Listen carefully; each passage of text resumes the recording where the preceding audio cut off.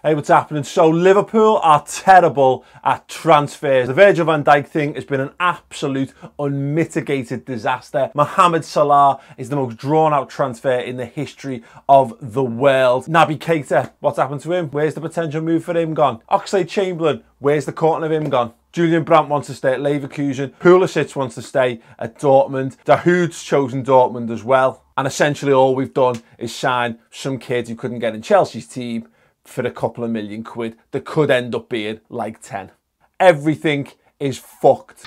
And meanwhile, look at our rivals. Look what everyone else who's challenging for those similar positions to us or above is doing in the transfer market. Man City have gone out and bought Bernardo Silva and Ederson for what, 70, 80 million pounds? Boxed off, sorted. Everton have gone out and bought 3 players in 3 days, spending the best part of 60, 70, 80 plus million pounds. Manchester United have gone and signed a centre-half, albeit in a team that was really good defensively last season. And they've let Ibrahimovic go, but they've not bought anyone to sort the fact that they don't score goals.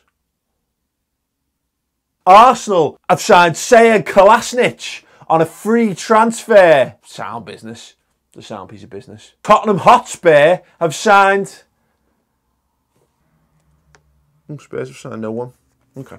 But Chelsea, who won the title, have got all the money in the world to spend. They're just strengthening left, right and centre, aren't they? They've signed... They've signed no one either. Look on the continent, for God's sake. Real Madrid. Madrid have signed no one either. Here's the thing. Yes, Liverpool are not flying high in the transfer market right now. It's not going great. Yeah, the Van Dijk thing has been a bit of a disaster from a PR perspective as much as anything else. If we've gone out their way to try and make a player that they really wanted come to them, and they kind of did that, but they've done it in a stupid way. Very, very stupid. If you're going to meet someone, don't do it on the big one in Blackpool. I'm just saying, maybe go inside. Do it in one of the arcades. Do it at the Tempe bingo. No one goes in there who's liable to be grassing you up. The Mohamed Salah thing, yeah, drawn out to the point that I'm getting really bored of talking about Mohamed Salah. Just go and spend that money, yeah. Naby Keita, Lacazette, all these players that Liverpool are being linked with, there seems to be no movement on them whatsoever. So yeah, I'm joking, but I am wound up. It would be nice to see Liverpool actually go and make a few transfers. It would make life seem a load rosier. But you know what's really interesting? If you go on soccerbase.com, they've got a list of every transfer that's been completed in this window so far. And I'm going to let you in on something. All of those players that I mentioned that have signed for other clubs, yeah, because this transfer window hasn't even opened yet and those deals have been done before that, they technically class as last season's signings. So no one, and I am splitting hairs of course, has technically made any signings for the 17-18 season yet. Now yes, I am absolutely massively splitting hairs on this, but this is very much like when you finish your season on Footy Manager and you maybe got a bit of last season's budget left and you spend it before the season ends and updates for the new season, if you get me.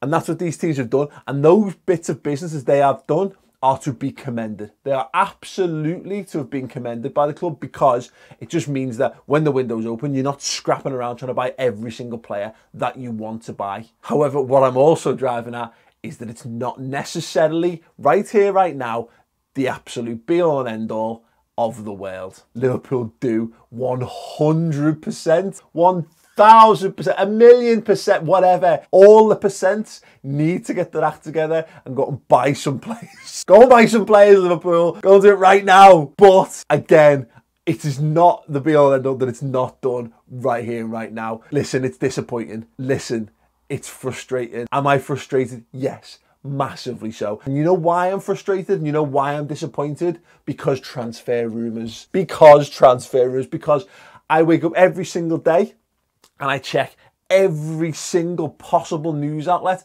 to try and find a glimmer of news as to what Liverpool are going to do. And because of that, it only exacerbates my annoyance at the whole lack of progress Liverpool are making on transfers. Wouldn't it be nice if we could all just switch off, sit back, feet up? Feet aren't going to come up because I've got no socks and shoes on, and you don't need to see that. But wouldn't it be nice if we could just switch off and then bang, there's a transfer from Liverpool, done, complete, come in, walk around him, he's a colossus. There's so much interest around Liverpool that everything is reported. Every single stray conversation that's been overheard on the subway or on the commute or in cafes and what have you is being reported in one publication or another.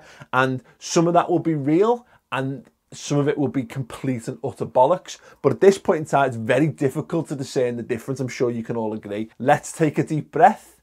Let's try to enjoy the summer. Let's try to enjoy it to the best of our ability and trust that. I don't think that whether you have an opinion on anyone at any level of Liverpool, I don't believe that any one of them wants to be shit at this. And sometimes you can't help it. If you shit at something, you're shit at something, aren't you? For all the will in the world, you're just dreadful at it. I am terrible at golf. I can literally throw a golf ball further than I can hit it with a golf club. But I'm also not paid in any capacity to play golf. The things that I am actually employed to do, I am very good at doing, and most people in those kind of worlds, when you are specialist employed to do a specialist job, you tend to be okay at what you do. Hopefully, who knows? I don't know, you don't know, none of us really know. So ultimately, let's kick back, try and enjoy the ride. It's a shit ride. But anyway, 2 weeks to go until the transfer window opens. A lot can happen between now and then, or nothing, or absolutely nothing. How many players do Liverpool need to sign before the window opens for you to be calm about this situation if it's something that's winding you up? Let me know in the comments below. Anyway, it's hot as balls in here, so I'm going to go. I'm going to go and enjoy the rest of my day and the sunshine in wonderful Liverpool. And hopefully Liverpool will unveil some signings soon so that we can all relax and look forward and start to discern what the frig's going to be happening this summer, next season and beyond. Anyway, just my thoughts on the transfer window and the activity and inactivity that's happened so far, for what it's worth. Cheers.